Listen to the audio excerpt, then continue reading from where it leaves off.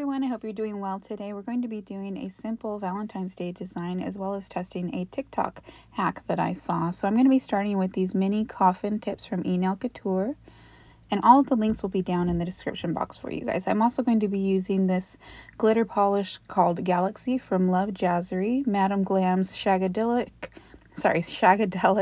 and then I'm also going to be using this Milky White Polygel from Love Jazzery and their matte top coat. And then Perfect Pink from Madame Glam. So let's go ahead and get started into the actual tutorial. So I'm starting with that Polygel, and on the middle finger and ring finger, I'm going to apply a thin, even coat all the way across the nail. In my dapping dish, I have 91% alcohol, and that's just isopropyl alcohol. I'm using that on my brush just to smooth that out and to make sure that I have it even. I'm also checking the underside to see that I have the Polygel all the way to the edges. It's important that you kind of fan it out and have it covering everything so it just doesn't pool in the center. So I'm going to do that for both of those nails. These items from Love Jazzery were sent to me as PR. I just wanted to let you guys know that. And again, all of the links will be in the description box. And I wanted to say thank you to Love Jazzery for sending those to me. Now, my friend is starting out with already prepped nails. I'm going to show that here in a second. And we've already primed, dehydrated the nail bed, and then did a single coat of base gel on there. And now I'm just fitting the actual tip with the uncured Polygel on there. I'm using my brush with a little bit of alcohol on it to clean up around the edges. Once I'm happy with that, I'm just going to flash cure using my little lamp. And I'm going to do the exact same thing for the other nail, making sure to line it up, and you'll see me kind of fiddle with it.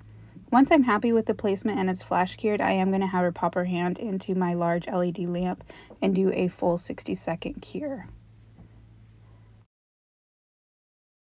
So as that's curing, I'm going to go ahead and get started in the TikTok hack that I saw. So basically, as the hack goes, you're just going to take your gel polish of choice and you're going to paint the remaining nails with that. You're going to cure it completely in your LED, and you're going to do a second coat if needed. And what this is supposed to do is supposed to eliminate the need for painting the nails on your actual hand, which makes it easier for those of us that can't paint very well or don't enjoy painting nails. So I'm going to go ahead and give this a test. I'm curing each of these layers in between in my LED lamp for 30 seconds, making sure that's cured completely. And then I'm going to be using a base gel to attach that to her nails. Now, there was a few things with this that I wanted to point out. One, I had to use more base gel, and I was able to get it to cure, but you'll see here on this first nail, I tried to do it how I normally would by putting the light on the top of the nail, and that didn't work. It wasn't able to penetrate through the gel polish. Now, that could be that my lamp wasn't strong enough, or that this was just simply too opaque. So you see me here adding more of that base gel, and then I'm going to cure from the underside so that that light can penetrate in there. And doing it this way, it did work, and that it did cure enough for me to have her put her hand into the light. And I was able to get a total cure once I put it into the large light. So just wanted to note that. Second thing is that these tips become much more firm. They aren't as flexible as they are, so it was hard to get it to line up on her nail. You want a little bit of flexibility in the nail itself so that when you push down, and I mean push down lightly, it makes contact with that base gel that you're curing. Otherwise, you end up with bubbles and gaps, and that can lead to issues as the nails wear on, for the time that you wear it.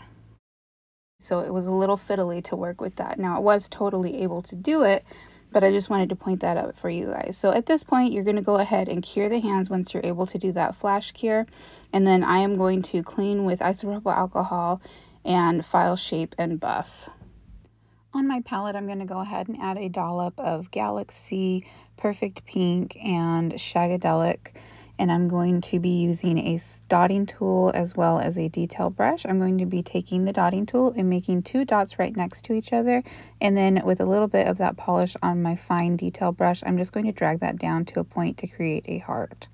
I'm going to do a heart in each color on each of the nails. Once I have those in place, I'm going to use the other side of the dotting tool, which is slightly smaller, and I'm just going to be filling in some of that white space and creating random dots in all 3 of those colors. I also just wanted to point out that I was not completely happy with the way that the cuticle area looked on this particular set. Now, this is a temporary set. We have peel away base coat under, and that's why you see some of the separation that you see. You can, however, get separation like this just doing the lazy girl method and over filing. So if that happens, I would recommend taking off the nails and trying over, because that can affect the wear of the actual set. And having that separation will cause it to come up quicker if you were planning on wearing these long term. So I would suggest, when doing the lazy girl method, do not over file, because you can create separation at the cuticle area doing that. So just be very careful around there. In order to disguise the situation that I have here, we're going to go ahead and do some cuticle stones around there. And I did end up liking the final look, but I wanted to point that out so that you guys know I'm being completely transparent with you, and that these were just temporary nails, so I wasn't too worried about it having that little bit of separation at the cuticle area, because we were literally removing them same day. So I'm going to go ahead and have her cure her nails completely in my LED lamp for 30 seconds.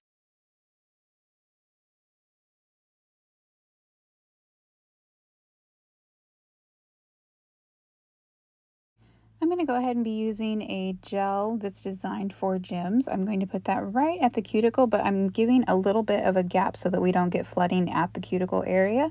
And then right over that, I'm going to be putting on the matte top coat, and this just makes it easier so I don't have to work around the stones.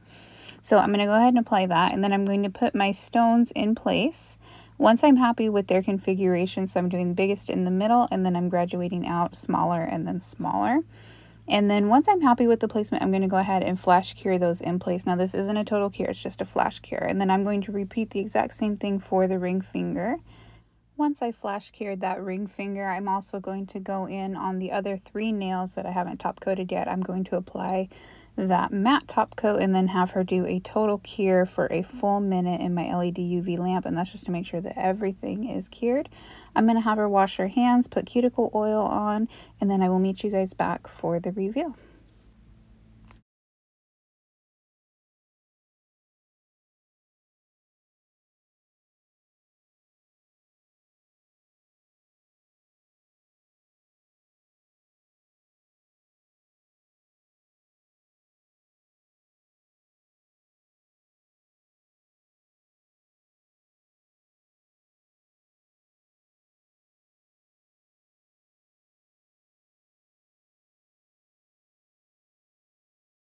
Alright guys, so here's the final look. I hope you enjoyed this tutorial. As far as the TikTok hack goes, yes, it did work. Would I do it again? Probably not. I found it pretty fiddly. Unless you just really hate painting your nails, I don't see that this was really helpful in the long run. I just find it kind of cumbersome, but it may be right for you. So go ahead and give it a try. Let me know what you guys think of it. Don't forget to like, comment, and subscribe. And until next time, guys, have a great day.